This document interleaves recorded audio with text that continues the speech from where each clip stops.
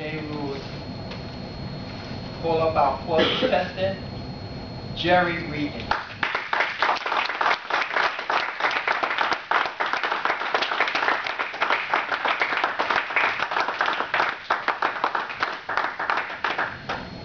Jerry Regan? Yes.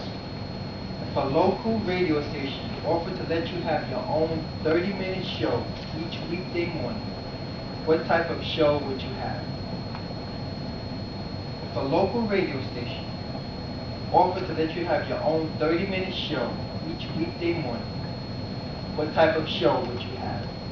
Jerry Regan.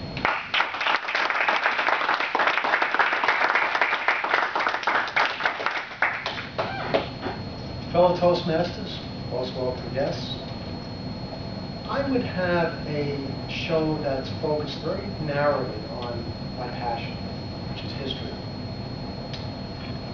I would invite callers to talk about their communities and also to email images so that we'd have in fact, you go to my Facebook page. The show would have a Facebook page.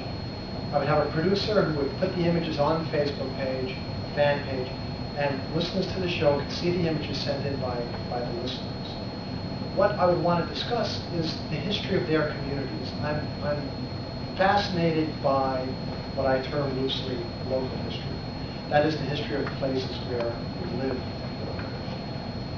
When I walk down the streets of any community that I happen to be in, it's not just the community where I'm currently living or where I grew up, I'm instantly assessing the history of the community, how it evolved, why did it, what factors, is it geography, what natural resources led to the development of a particular community, and I'm always endeavoring to identify its historical resources.